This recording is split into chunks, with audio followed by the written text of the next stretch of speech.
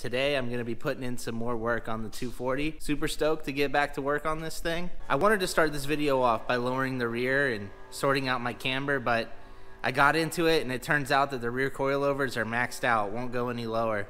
And the rear upper control arm is also seized. I went ahead and ordered some rear upper control arms, but getting new coilovers is gonna have to wait a little bit longer. It's just not in the budget right now. So I finally got an intake on the 240, and I'm in the process of restoring my door panels, and I kind of want to show you guys how I'm going about this. These door panels are known for being very fragile and cracking. I'll go ahead and show you this untouched one first. As you can see, there's a whole segment that's missing here.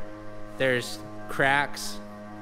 You can see this is cracked. There's a crack along here. There's a crack along here. Basically, these door panels are very brittle and they just fall apart. There's, you know, this area is cracked and this mount is actually starting to get a little loose. So this door was actually pretty bad, a lot worse than the passenger side. There was a lot more pieces missing and a lot more cracks, but it's kind of hard to like really show on camera, but this thing is solid. So for like $100 in materials, I figured I would give this a shot and see how it works, and I think it's gonna work pretty well. Another common issue with these is that they're so brittle that the mounting points break completely. It gets really brittle around these mounting areas, of course, and it just cracks and falls apart, and then the door doesn't mount very well. So what's basically gonna happen here is this is gonna get filled in with epoxy. It'll be solid. I'll have to re-drill the holes, but the mounting points should never break again. The mounting points are already done on this one, except for this one. This one still needs to be done, but you can see they're very rigid. Like, there's no chance this mounting point is gonna break at all. I mean, this whole thing is very rigid. It's not gonna crack. This is what it'll look like when it's finished. So let's go ahead and get started on this one. I'm gonna pull this foam off and I'm gonna start cutting out fiberglass to lay over these cracked areas. First coat is gonna go down with the fiberglass patches. So I went ahead and got all my fiberglass cut out. This should just about cover everything.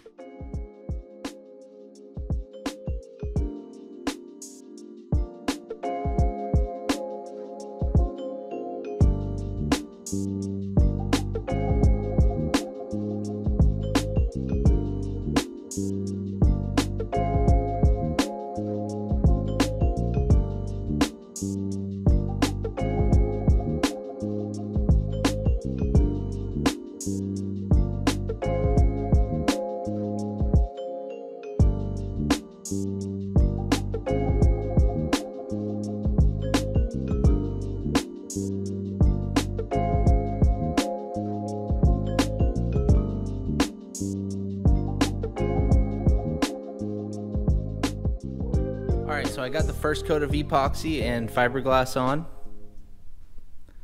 Give it a few hours, let it cure. And on the other door panel, I filled in the last spot. Once this epoxy cures, this door panel will be finished and ready to install. This one still needs one more coat. So I'm gonna do 2 coats on this thing. That way it's just extra rigid. Alright guys, so it is the next day and the epoxy set up really nicely.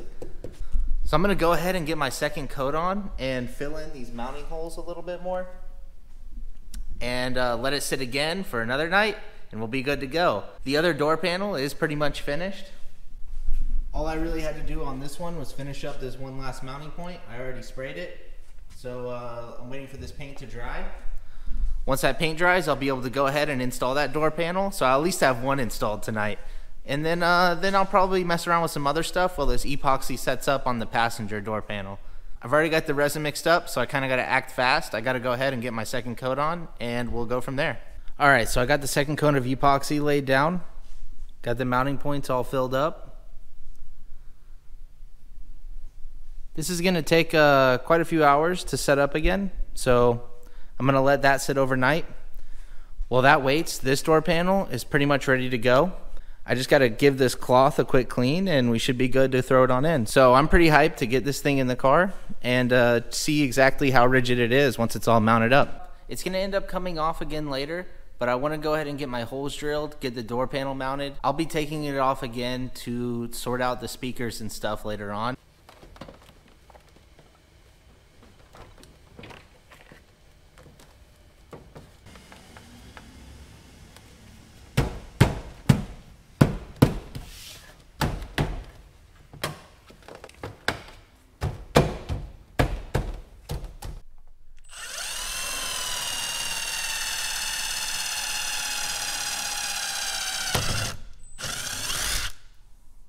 got the door panel installed. I know it's going to be really hard to show you on camera, but this thing is solid as a rock. You know, I don't know. I can't really do much more other than that to kind of show you guys exactly how stout this thing is, but I can guarantee you it feels solid and it's not going anywhere. So I can pull on it. There's no flexing, there's no cracking, there's no weird bending. I can lean up against it and it's fine. Cool stuff, cool stuff. So I'm pretty excited about how this door panel turned out. Pretty happy with it.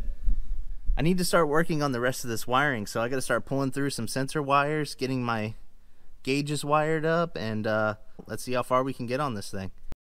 Alright, so fast forward a little bit, and I got the passenger side door panel finished up and installed.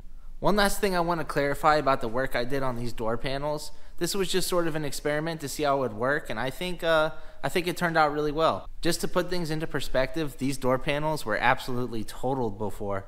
I couldn't mount them or anything, so now the fact that they're mounted on solid means that I think it was a pretty good success.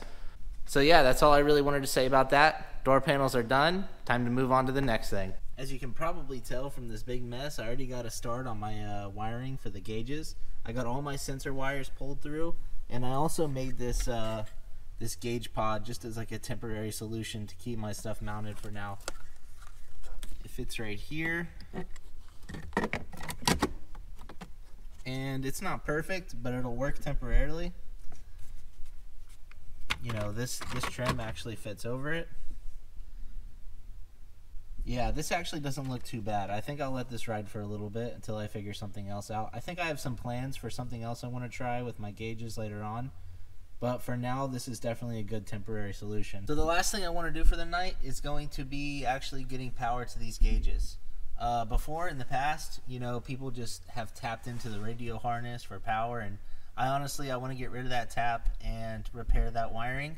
And I'm going to be powering my gauges from a fuse tap off of the fuse block down here, and I'll be running a wire from that added fuse up to my gauges, and they will be on a 5 amp fuse, and it'll be a little bit cleaner than just tapping into my radio harness. So that's the last thing I'm probably going to do for the night, is get power to these gauges so I can see them light up. So just to clarify here, I'm going to be using this fuse tap to power my fuses.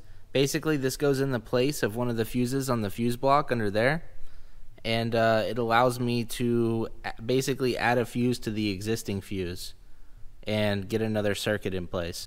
Usually I'd be using one of these as a signal for a relay and then getting power directly from the battery, but since the gauges draw such a little amperage, I'm going to actually be using this to just straight up power the gauges. So yeah, all I needed to do was break out my multimeter, find a fuse that only has power when the key is in the on position, and go from there. So I'm going to go ahead and slip this in and then run a wire over to the middle of the center console and start wiring up all the power for the gauges. Alright guys, so a little while later, the wiring still looks kind of like a mess, but I got everything sorted out for the most part. I should have power to all these gauges. There's still a few sensors that I need to wire up, and of course I need to finish tucking all this, but for now I'm still in the testing phase. So when I turn this key, I should get power to all 3 gauges. So it looks like I've got power to my boost gauge and my air fuel gauge, but I'm not getting power to my oil and water temp gauge.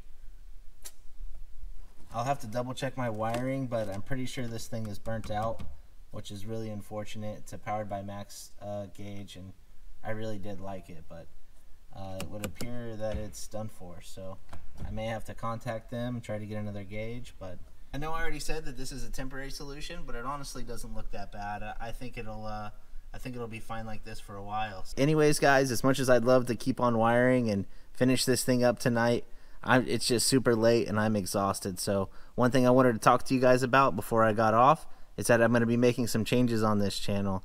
I'm going to start a weekly schedule for my uploads. So from now on, you can expect to see my videos every Monday at around 12:30. So yeah, now you guys know when my videos are coming out, so stay tuned for more content. Like, comment, subscribe, and I'll see you guys in the next one.